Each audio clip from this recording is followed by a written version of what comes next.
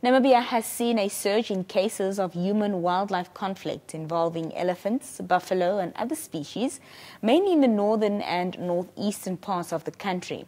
It's against this background that the Ministry of Environment, Forestry and Tourism launched the Integrated Human-Wildlife Conflict and Wildlife Crime Management Project.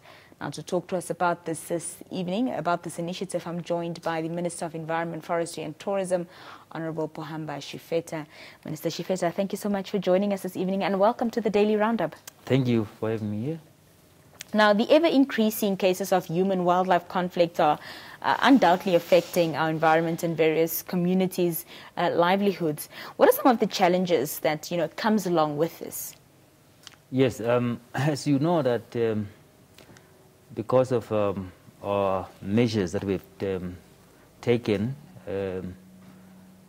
5 years ago to ensure that our wildlife is protected, and we battle with those poachers, and we have also decided to ensure that we investigate the syndicates, the whole intricacies of these syndicates operating in Namibia, especially committing in the commission of wildlife crimes. So we have unfolded that, and we have decided to make sure that poaching has gone down. There's a complete reduction in poaching, especially our elephants and rhinos. So now that means it created another imbalance, especially in elephants, because elephants for now do not have enemies. They are thriving. The population has grown to the extent that we have so many elephants in the country. Then our capacity, the carrying capacity in Namibia, especially in those elephants that are roaming in the conservancies or in any areas that are not yet declared as conservancies. Now, that is now a challenge. That causes now human-wildlife conflict. And also, you look at our rivers there. Our rivers, we have crocodiles and hippos that are also causing, human-wildlife conflict there. They become source of that human-wildlife conflict.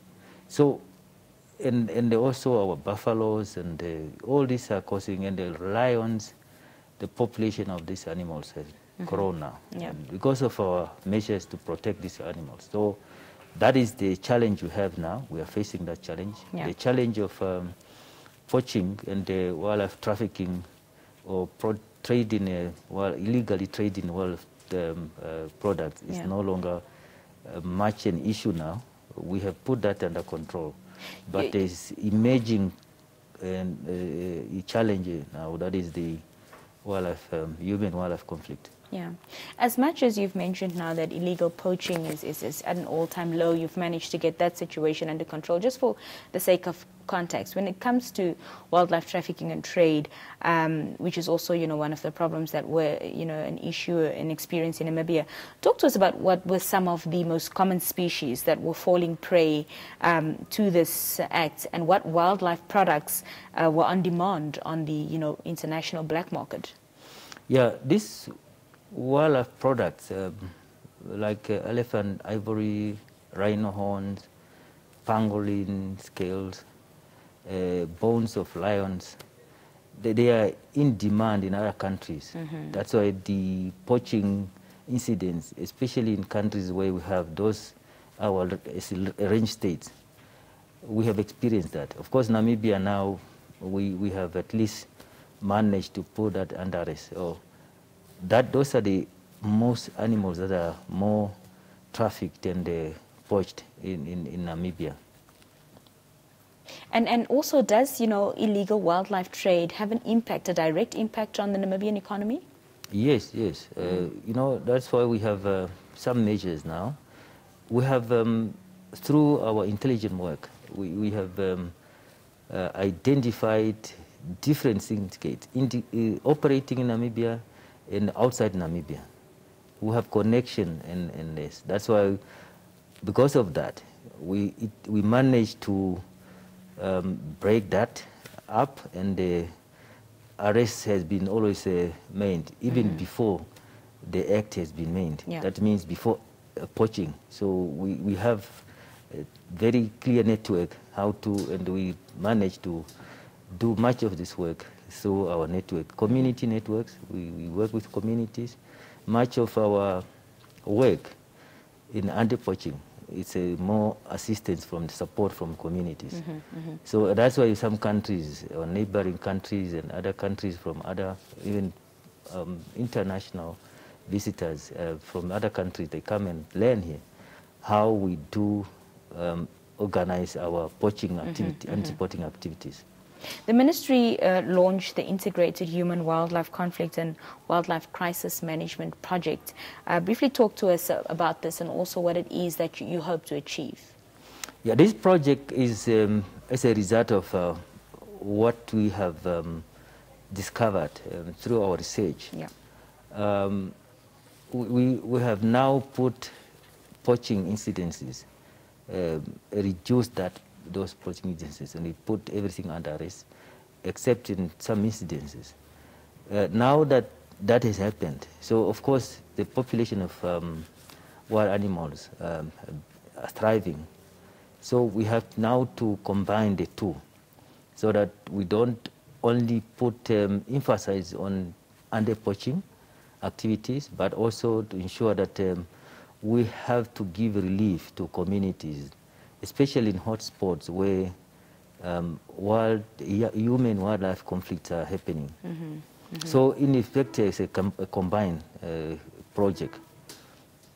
Some of the communities, excuse me, Minister, that stay in these areas that are affected by human-wildlife conflict says that the funds given to them in order to compensate, due to the loss of their livestock is not sufficient. So does this project also address this specific issue? Yeah, that project addresses different issues, specific issues, including that. And of course, we are not compensating. What we are trying to do, we are trying to come up with sustainable projects. Compensation will not be sustainable. If you have to compensate each and every incidence of human-wildlife conflict, it will entail in 2 billion. And it's not predictable, because otherwise you have to take insurance for that. Yeah. Now, what we are trying to do now is to allow those communities, like in this project, we will have some economic programs to have, even there will be a kind of a small enterprise project that will then assist those small enterprises, a kind of a grant facilities. All right. For small scale, at a small scale. So in those communities.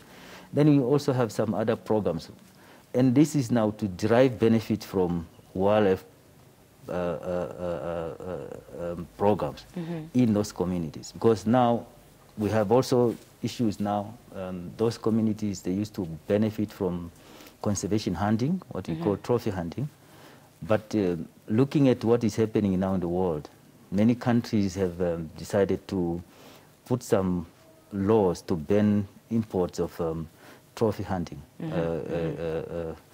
So it will be a problem. So that means that if trophy hunting material products will not be imported in those countries or exported anyway, so that means we'll have a problem to do that internationally. So that's why we come up with now other programs that will benefit, will still continue to benefit those communities who live with those animals, because they have to coexist.